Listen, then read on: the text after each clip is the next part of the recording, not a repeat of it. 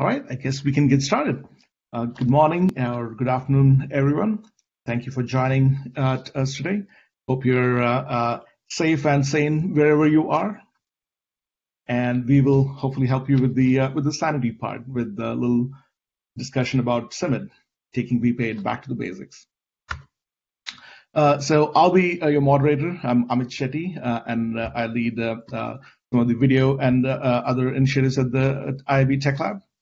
We also have Aaron and Ryan, who'll be helping, who are some of the key members of the SIMID working group, and they'll be walking us through some of the details of SIMID and some of the background, as well as some of the features that we have in SIMID. And before we kick off, a quick shout out to the SIMID subgroup. We have a wide variety of member companies who are involved, but really the people who are the real key contributors here. And I definitely want to give a quick shout out to all of them. There are definitely a lot of people who have helped build out the spec to where it is right now. So before we get into the meat of the of this presentation, wanted to give a quick highlight of some of the history behind where we are, right? So the VSUITE, the set of video ad tech standards, has been around for a little while, right? So VAST was originally released in 2008, was followed by VPAID in 2009, and then we have kind of had a stretch of time where we just had some minor updates to the specs. In the meantime, the industry has changed a lot. Technology has changed a lot. We have a lot more mobile video coming in. We have connected TV support that has to be that's now necessary. And in order to address all that, we've not really done much for a while until 2016, where we started out with a new set of standards around the VSUITE. So VAST4 was the first, followed by Open Measurement, OMID, followed by SIMID. And to kind of frame what these specs are all about, VAST is all about delivery, Open Measurement is all about verification, and SIMID is all about interactivity. So a big part of what we've done is really kind of help put together a little more discipline in how we do things with these specs, rather than have a mishmash of different specs doing a whole bunch of different things. And before we get started on SIMID itself, a quick call out to some recent work that we've been doing with our colleagues at the IAB. We put together a set of collateral that'll help educate about the benefits of VAST4 as Open Measurement and SIMID. Please take a look at that when you get a chance to. I think it's definitely going to help learn about the new stack, but also to really help evangelize across the rest of your companies as well as to the importance of moving to this new stack. So let's get going with Ryan. Hello, everyone. My name is Ryan Thompson. I'm a software engineer at Google. I work on the IMA SDK, which is a popular SDK for serving video ads on the web. And I wrote the VPAID feature in that SDK.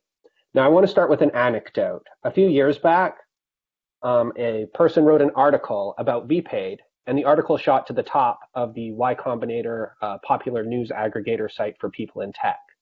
And I thought, oh, great, someone wrote about my feature. And it was an article about how terrible VPAID was. And it was correct. The thing is, he didn't get all of the details right.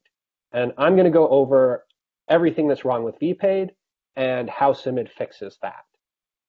Well, I'll just go over everything wrong with VPAID, and then I'll pass off to Aaron. So let's go to the next slide. Let's start out with what VPAID is. It was made for interactive ads in 2009, back when Flash was where all of the video ads were served. Now, it worked fine for that. It gave the advertiser access to the video player, as well as an element where it could put all sorts of interactive things, as you see in this picture here. Next slide. Unfortunately, that's not what it ended up being used for. yes, it was used for interactive ads, but its main use case ended up being for ad blocking or ad selection, and also for ad measurement. Ad blocking, if you want to know about that, is not like an ad blocker. It's something like the ad itself looks at the content of the page. It might say, oh, this is a news site and it's talking about a tragic accident. So we don't want to necessarily show ad content because they don't want to be associated with that. That's what ad blocking is. Ad measurement is just the advertiser rightly wanting to know if his ad was shown. So with VPAID, you have JavaScript, so you have this element that can say, hey, what's actually going on the page here? Next slide. Now, the largest use case for VPAID is that the publisher will request an ad. What normally happens is you'll get a linear ad. Think an MP4 file with a video in it, and that will show.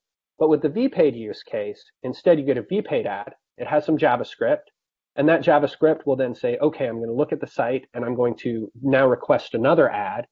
It'll show the video, and that's one of the use cases. But what could go wrong, next slide, is a VPAID ad could actually, instead of requesting a linear ad, request another VPAID ad that could then go and request another VPAID ad, and then you could end up with an error. All this could take a bunch of time, think 6 or 7 seconds, where the user is just sitting around not seeing anything. Next slide. So it goes back to latency. The standard video ad might take, I don't know, 2 seconds to show, 500 milliseconds for the ad request, 1.5 seconds for some buffering. Let's look at a VPAID ad. Next slide. Here you have a bunch of extra latency introduced. Now the user is at a few more seconds. Next slide. What about a VPAID ad that requests a VPAID ad that then eventually goes to the media? You can see how the latency adds up. And this is one of the big complaints with VPAID ads, is it slows everything down a lot, and it adds a lot of overhead onto a user's experience. Next slide.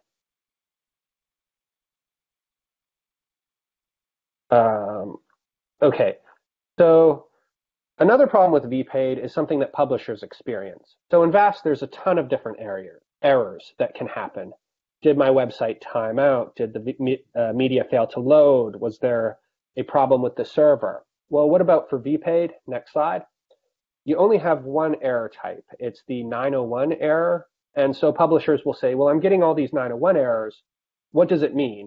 And the thing is, with VPAID, you just don't know what it means. It's impossible to really tell what's going wrong with your ads. Next slide. So another problem with VPAID is that bugs will sometimes happen. Because you're running JavaScript, there can be a bug in the JavaScript. There can be a bug in the JavaScript that's loading some other JavaScript. So publishers, players, SDK creators like myself have a tough time figuring out what's going on, who's responsible. Finding even an engineer that might be able to look at what's going wrong is a big problem for a lot of publishers and players and everyone else. Let's talk about something new that's happening right now and that VPAID doesn't work on quite yet. Next slide. So server-side ad insertion is a new technology that's coming out and it's becoming more popular. The idea is the ad is inserted right in with the content. So instead of serving some content, requesting an ad, loading a new file, having some latency, you don't have that latency because the ad is stitched right in there. It works great with the linear ad, but let's look at the next slide. With VPAID, it's not going to work because you're not loading media. Instead, what you're loading is some JavaScript, which wants to load media. It breaks with server-side ad insertion in its current form. Let's go to the next slide. Another problem with VPAID is it's not as well designed to work in apps. VPAID was made to use an HTML5 video element. A lot of apps will play in a native player. So when you have VPAID, you can't really follow the spec anymore as easily. It's possible to do in a little bit of a messed up way, but it causes a lot of problems. Next slide. So I've kind of gone over all of the problems. It doesn't have reasonable latency. Debugging is really difficult. VPAID doesn't support server-side ad insertion. It's not built for mobile. And another problem I didn't talk about is the security issue. A VPAID ad has access to the publisher's entire DOM, and that's a security nightmare. So let's go to Aaron for how we solve this. All right. Hello, everyone. I'm Aaron Schatz, head of product and data at Power Inbox. I've worked in the industry, a lot of different sectors, and I've worked on video standards for a very long time. So this is very near and dear to my heart. So we've learned where we were in the past, and let's talk about where we're going in the future. So SIMID, you can see the definition of SIMID, the Secure Interactive Media Interface definitions. So what does SIMID actually go? Next slide. So SIMID is a definition, and we are going to talk about basically what it defines right now. Next slide, please. So let's start with a high-level overview of SIMID and VPAID. You could think of the creative itself as a bull. VPAID basically allows that bull to run wild, like if you ever think of a bull in a china shop breaking everything, that's what VPAID is analogous to. SIMID, on the other hand, contains that bull in a pen, and it doesn't allow it to break out. Next slide. So you can see the reference model for SIMID. Unlike VPAID, SIMID is built from the ground up to provide a secure environment for interactivity. The interactive creative runs in a sandbox and is unable to touch the rest of the resources on the page. The reference model shown here shows the difference between VPAID and SIMID. The real key takeaway is that SIMID is secure in sandbox, and VPAID allows it to do whatever it wants on the actual publisher page. Next slide. SIMID defines the interaction layer between the player and the interactive creative. The SIMID model gives the player the control, and the creative messages to the player the actions that are needed to perform its functions. This is very similar to other standards that already exist in the advertising industry. If you think of MRAID, for instance, this is basically the exact same thing. There is a strongly defined API and communication channel. All information communicated will conform to this well-defined API. Next slide. This should be very familiar to everyone that uses VPAID already. SIMID basically patches a bunch of parameters just like VPAID does. Upon initializing, this information such as the VAS parameters and environment are passed, and the player creates a session ID for communication channel with the interactive creative. These few images are taken from the SIMID documentation. These three images were just shown right from the SIMID documentation. As you can see, SIMID has taken security as a primary use case. Since SIMID mandates a secure iframe, the player and page surrounding it is protected. SIMID loads a secure iframe and puts it over the player. Within the iframe, the interactive creative manages its look and feel while using the messaging system to relay information to the player. Next slide. So everyone's going to ask, how do I use SIMID right now? This is an example of using SIMID within VAST. It's all right there. VAST already supports SIMID, and as you can see, SIMID has two components that are present in the VAST response. This is a radical departure from VPAID, and that SIMID does not mask the media file behind a blob of JavaScript. SIMID's interactive layer is completely separated from the media file. So SIMID works with VAST right now. It's not something that's coming soon. It's ready right now. Next slide. Let's do a head-to-head comparison of VPAID and SIMID on a few key areas. Next slide. With VPAID, VPAID has full control over the entire player DOM. Think you actually get a piece of JavaScript on a publisher page. That JavaScript can do whatever it really wants. SIMID encapsulates that interactive creative in a secure iframe to sandbox it from the publisher elements. Next slide. VPAID is a black box. Again, it's a piece of JavaScript. You don't know what's behind it. You can't see it. You can't touch it. You don't know what it's going to do or what it's really going to play. With SIMID, the media file is transparent. It's given in the VAST response. The interactive creative and the media file are independent of each other. Next slide. Ryan talked about SSAI. VPAID and SSAI don't work well together. In fact, they don't work at all. You really can't stitch a blob of JavaScript into an actual stream. Since SIMID actually separates the media file and the interactive creative, that media can actually be stitched in the stream, and SSAI is a supported use case. There's one additional thing that's very important. Next slide. Variable duration ads.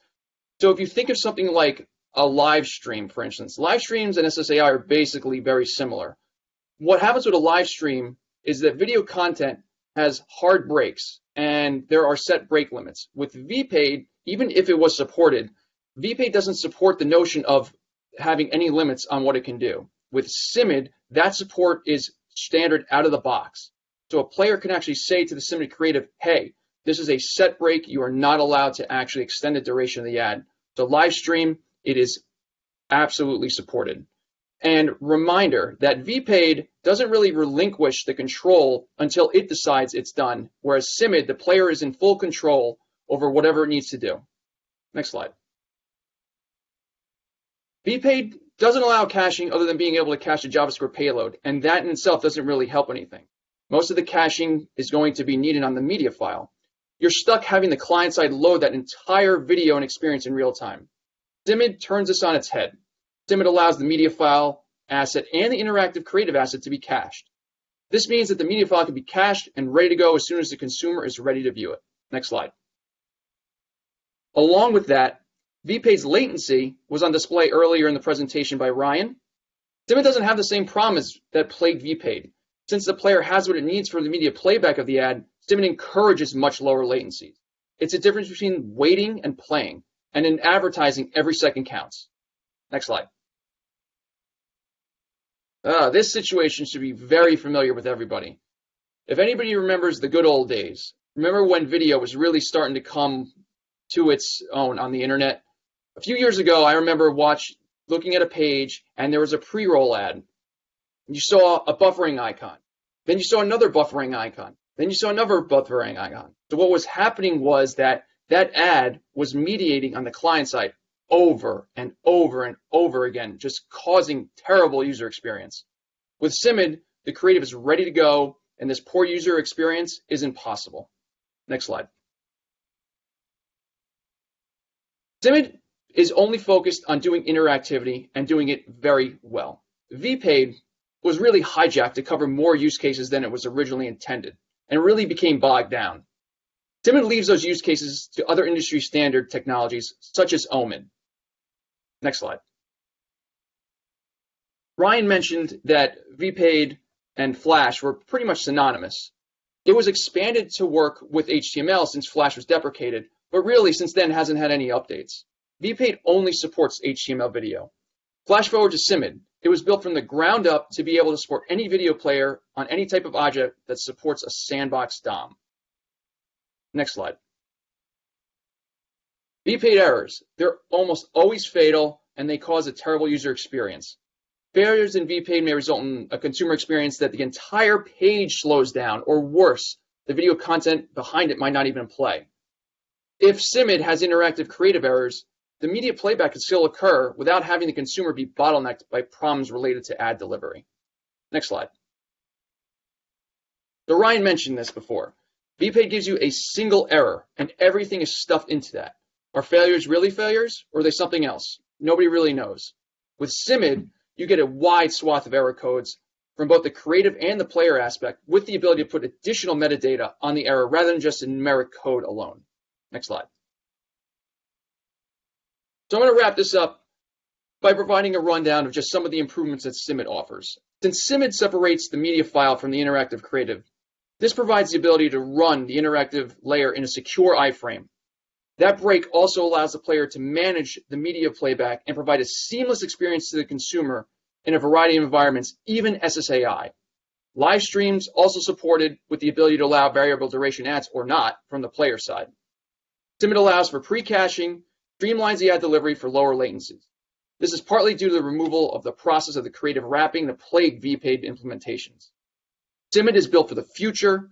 It handles interactivity as primary purpose, and it leaves other industry standards to cover other use cases. With the focus on interactivity, SIMID provides greatly enhanced consumer user experience all around, even in cases where errors are present. There's really no reason not to jump on SIMID right now. You can use it immediately. Next slide. You know what? I've been talking for a very long time. I think it's time for us to show you what SIMID really is about and a little bit of the demo. I'm going to throw it back to Ryan to handle this one. Great, let me just share my screen.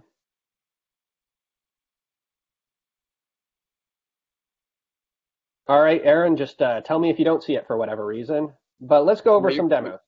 You're good to go, man. Fantastic.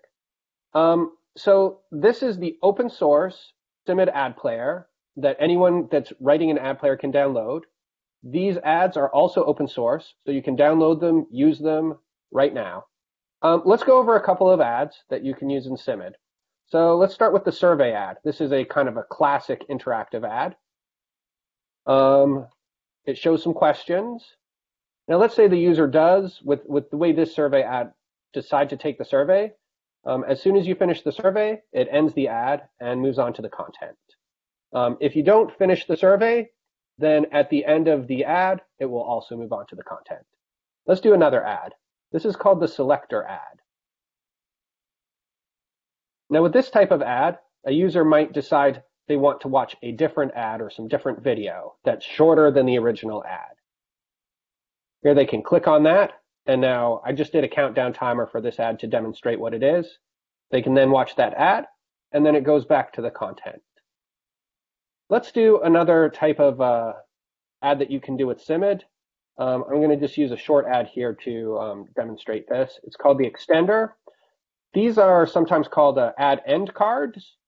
So let's say you watched an ad, and at the end of the ad wanted to show a few end cards after the video played back.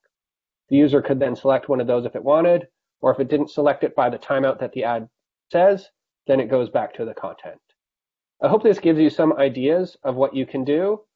I can just show you really quickly the code. For Hey, some Ryan, of you these ads. said this code was open source? It sure is. It's Wow. all on the SIMID GitHub page. Let's look at it really quick. So with less than 50 lines of code, you can implement this extender ad. I'm not going to go over it, but please have a look because, yes, like I said, it's all open source. And I'll throw it back to Amit. Love it, Ryan. That's awesome. I also love it when we actually show code on a demo, right? Taking the risk there. So let's see. To wrap up, wanted to give a quick heads up on some of the things that we're working on in the SIMID group.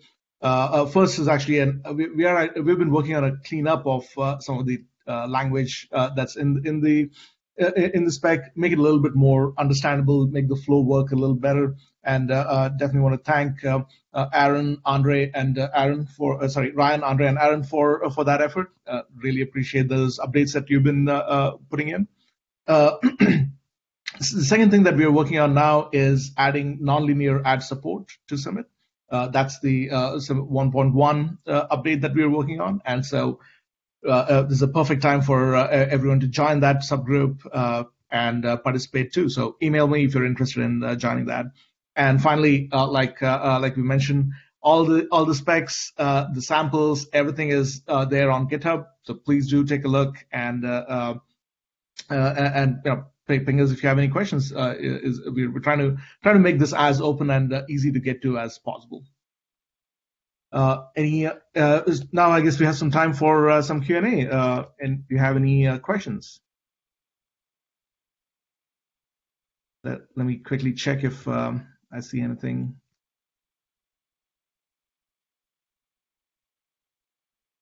Well, while we're waiting for some more questions, let me ask a couple too.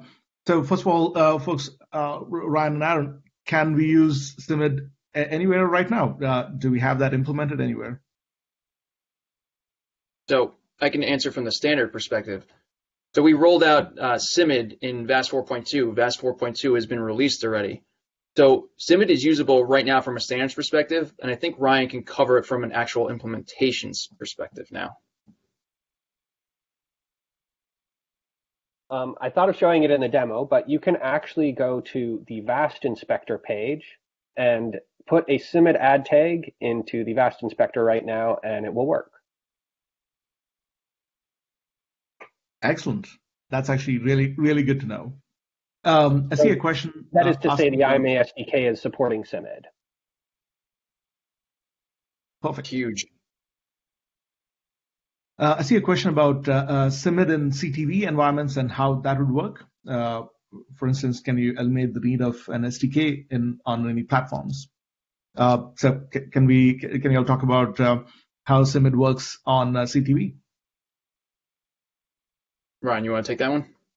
Yeah, so CTV actually is a lot of different devices. Now, the limitation of SIMID is that it will only work if you can support a web view. So think Android TV, Fire TV, it will work. Something like a Roku that does not support a web view, it will not work. On some of the smart TVs, I'm not as certain, but a lot of them might support a web view.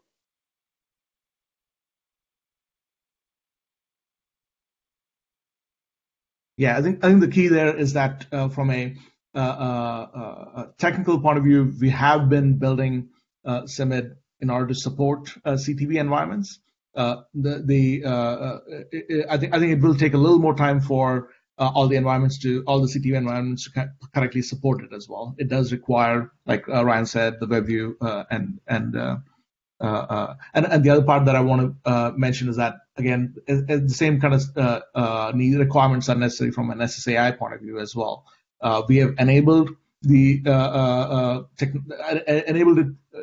allowed for it to be possible. It still does need to be implemented.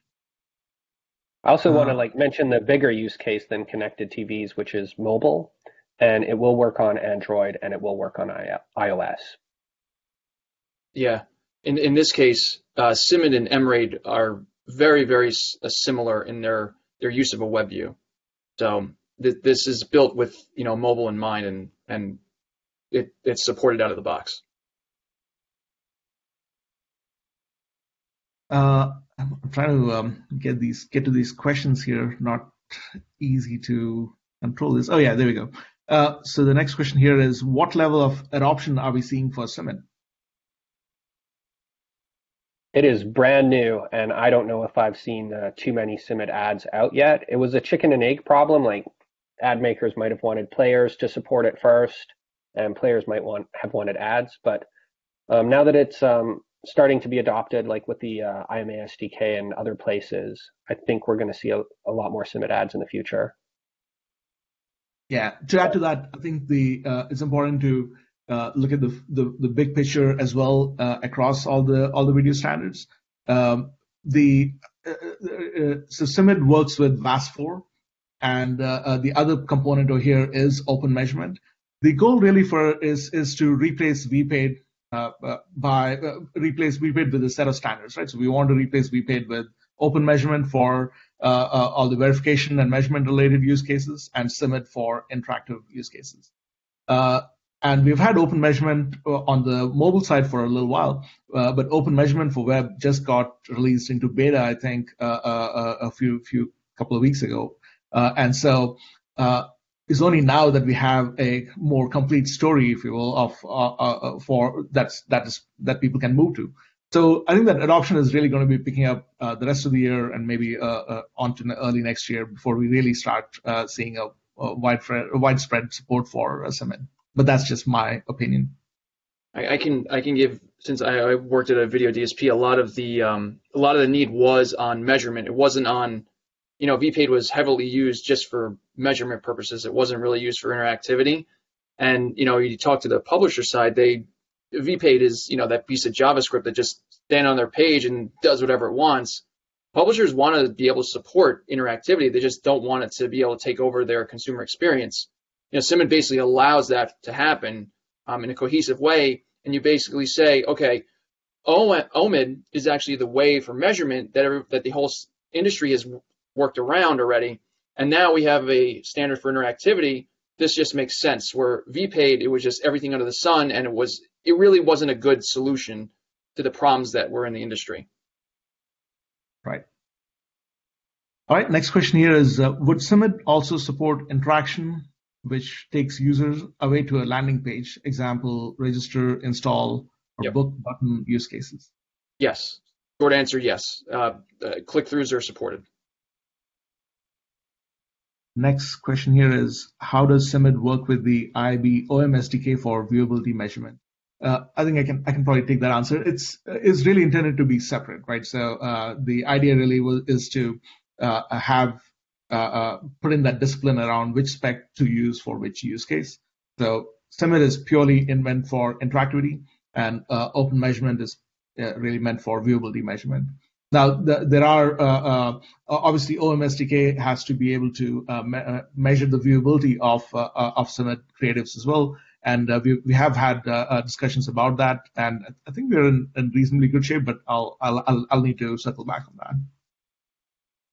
Yeah, just to be clear, you can use OMID and SIMID at the same time in an ad. Yes, that's an excellent point. Thank you. In fact, you probably will want to do that. So to confirm for measurement, do you envision? Yeah, it's the same question. Use of OMID or VAS for one ad verifications and SIMID only for interactivity. That's exactly right. Is there a plan to deprecate VPAID? If so, what's the timeline? So we have actually deprecated the API framework node in VAST already.